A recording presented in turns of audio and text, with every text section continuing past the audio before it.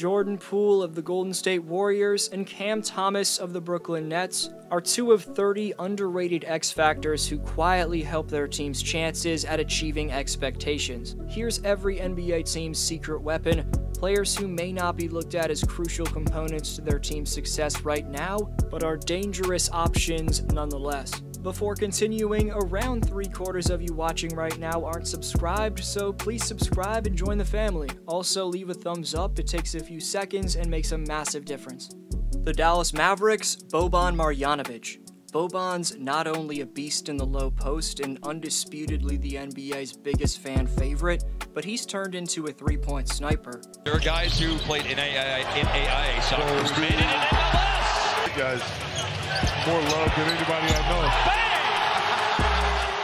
The Boston Celtics, Al Horford. When you talk about the Celtics' most important players, we'll always bring up Jaylen Brown, Jason Tatum, maybe even Marcus Smart and Robert Williams before Horford. But the Celtics bringing back a premier stretch big and quality center in Al opens up everything for Jason Tatum and Jaylen Brown again.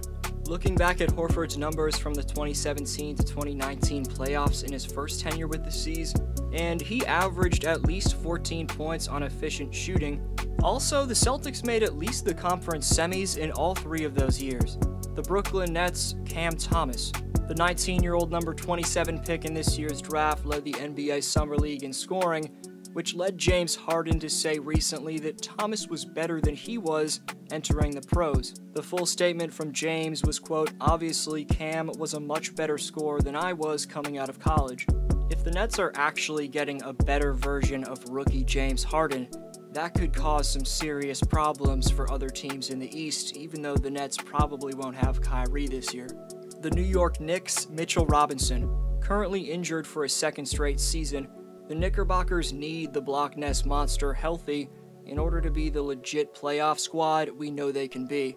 You wouldn't believe it, but Robinson's the NBA record holder for the highest field goal percentage in a single season, the Toronto Raptors' Gary Trent Jr. So you could go with Chris Boucher with this one, who's currently injured just like Robinson, and I know Gary's a bit of a shot chucker and sometimes attempts low IQ shots. However, Gary proved himself after his 44-point game in Cleveland and game-winning buzzer beater in Tampa. GTJ showed us what happens when his shot starts to fall. So I think if Trent Jr. can be that legit 6th man in the 6, then Toronto could get to the playoffs. The Sacramento Kings, Richaun Holmes. Sacktown center is one of the most underrated big men in basketball, as he's quietly posted back-to-back seasons of averaging at least 12 and 8. Richaun's a valuable hustle player who does all the dirty work in terms of his screen setting, vacuum-esque rebounding, and efficient bucket getting. He's an old-school big man anyone would take on their roster, as he's averaged at least a block in 4 of his 6 years in the NBA.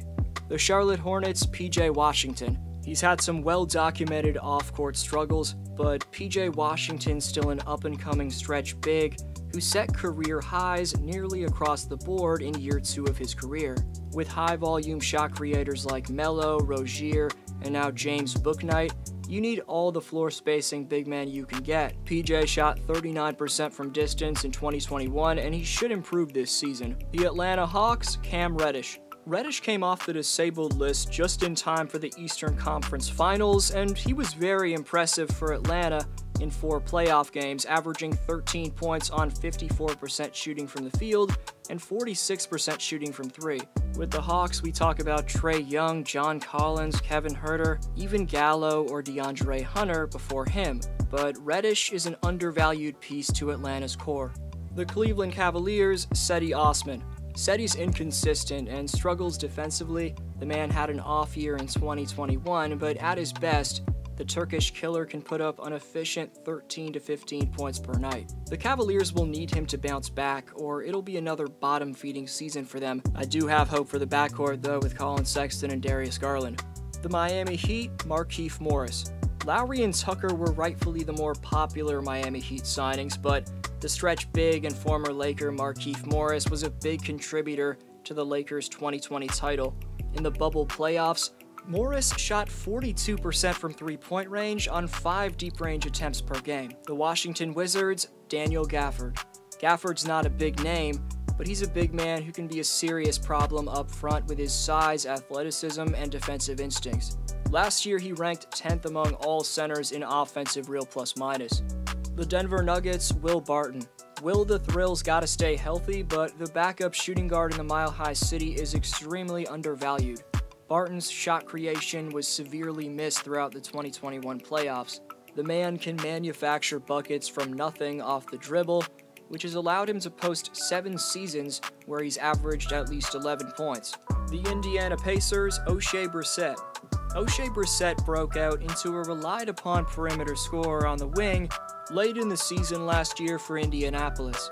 Dropping 23 points while making 10 field goals in the play-in game served as the Canadians' clutchest performance. A game before that, he dropped 31 against his hometown team in Tampa.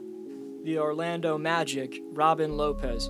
The reason I put Lopez for the Magic's secret weapon is because his mentorship of Orlando's developing centers in Mo Bamba and Wendell Carter Jr. is going to be crucial. Considering Robin's racked up 13 years of NBA mileage, it's on him to share his experiences with the youngins. The Portland Trailblazers, Ben McLemore. The Blazers ranked 2nd among all NBA teams in three-pointers made in 2021, and this season, they picked up yet another deep-range sniper in McLemore. After being traded to the Lakers mid-season, McLemore averaged 8 points and 2 3-point makes per game. The Milwaukee Bucks, Bobby Portis. The heart and soul of the reigning NBA champions, the Bucks were luckily able to re-sign Portis despite losing some other crucial role players in PJ Tucker and Bryn Forbes. Bobby may have to increase his production on both ends of the floor to make up for the loss of those two. Regardless, fans in Milwaukee will always have a special place in their heart for the man. The LA Lakers, Talen Horton-Tucker. THT's potential breakout year has been a storyline swept under the rug amidst the veteran overhaul, but the Lake Show's attack gets a lot more interesting if Talen takes the next step. The 20-year-old's only 6'4", but his wingspan stretches out to 7'1", and after making solid progression in year 2, the sky's the limit for Horton-Tucker. The Utah Jazz, Jared Butler. You could go with Bojan Bogdanovic, Jordan Clarkson, or Royce O'Neal, but those are well-known pieces to the Jazz core. For Utah's secret weapon this year, I'm going with the first-year player, Jared Butler. The only rookie featured in this video, I've seen some tremendous scoring poise from Jared in the preseason, and I'm excited to see what 21-22 has in store for him in Salt Lake. The Golden State Warriors, Jordan Poole. Off to an outstanding start in the preseason, Jordan Poole looks extremely improved, which could be a big factor for the Warriors. He averaged 12 per night as a sophomore, which was a 4-point increase from his first campaign. And this year, with Klay Thompson returning and solid veterans like Otto Porter Jr. and Iguodala joining, Curry may have all the help he needs to resume Golden State's dynasty.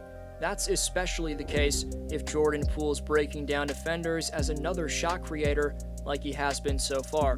The Memphis Grizzlies, DeAnthony Melton. The 23-year-old product of South Carolina quietly posted his 3rd straight season of averaging at least 1.2 steals per game. Melton still has a lot of untapped potential, but at such a young age, he was already a crucial factor to the Grizzlies' return to the playoffs. The New Orleans Pelicans, Josh Hart. Hart quietly led all shooting guards in rebounds per game last year. Selected by the Jazz and traded to the Lakers in 2017's draft, he's not the best scorer, but Hart's carved out a role in the NBA as a productive all-around player. The Houston Rockets, Danuel House Jr. It may be another season of losing in Houston with the developing Jalen Green and Kevin Porter Jr. trusted as the main options, but just over a year ago, this team was competing for a title. I mean, they only made the second round, but at least they got somewhat close. House Jr. was a big-time 3-and-D player for the Westbrook and Harden-led Rockets, and he's still their most reliable wing on both ends. The Phoenix Suns, Cameron Payne. You instantly think of Devin Booker, Chris Paul, DeAndre Ayton, Mikal Bridges, even Cam Johnson. Cameron Payne gets overlooked, but he's a legit shot creator in the pick and roll with his quickness and ability to swiftly pull up off the bounce. He was one of the Phoenix Suns' most important role players on their journey to the finals, and that says a lot considering the depth of this Suns team. The pickup of Landry Shamet was interesting, and you could argue Shamet's the Suns' secret weapon, but based off Cam's recent playoff run, I'll give him the spot on this list. The Chicago Bulls, Patrick Williams. Set for his preseason debut on Friday, I'm really looking forward to the Paw's sophomore campaign. If Chicago has one flaw, it's defense. The pickups of Caruso, Jones Jr., Elise Johnson, and Troy Brown Jr. will help, but the Bulls need a true lockdown, versatile defender around Levine, DeMar, Vooch, and Zoe. Patty Williams can develop into that role this season. The Minnesota Timberwolves, Patrick Beverley. The scrappy, defensive-minded PG goes from LA to Minneapolis. It's good to see Pat Bev happy in a situation where he's got a chance to mentor some young guns with the Timberwolves. Love him or hate him, you can't deny he's an all-out annoyance to any attacking player. The San Antonio Spurs, Bryn Forbes. The sharpshooters headed back to the Alamo City, an extremely underrated pickup for GM R.C. Buford. The Spurs also picked up Doug McDermott, but after Forbes became an NBA champion in Milwaukee, that should give him a ton of confidence. Forbes ranked 4th right behind teammate Bobby Portis in league-wide three-point percentage during the regular season. The Detroit Pistons, Josh Jackson. Let's face it, he didn't come close to living up to expectations of being the number 4 overall draft pick. Having said that, Jackson turned around his career in Detroit as he posted a career-high 13.4 points per game. Josh still has a ton of improvement to go, but the 24-year-old could still be a star-caliber player in a few years if he stays on track.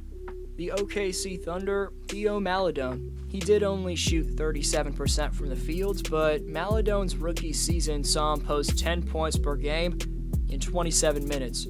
He'll have a ton of internal competition with Josh Giddey joining the squad and many more prospects on the way to Oklahoma City. The LA Clippers, Serge Ibaka. LAC hasn't witnessed the true beauty of having one of the greatest shot blockers in NBA history, as Ibaka just hasn't been able to stay healthy in his Clipper tenure so far. He's certainly aging, but if Serge can return soon, the man's wingspan and shooting touch will always make Mafuzi Chef impactful. The Philadelphia 76ers, Tyrese Maxey. If Maxey suddenly morphs into a top 15 to 20 point guard, which I believe he's capable of doing based off his speed and touch around the basket, things become a lot different for Philly. The Ben Simmons drama has brought a dark cloud over the organization for the time being, but Maxey could be just what the Sixers have been looking for at point guard, given he can space it out with a three-point shot. Let me know your favorite team's most slept-on player in the comments. This was D-Flow. Keep watching some of my recent content, and I'll see you next video.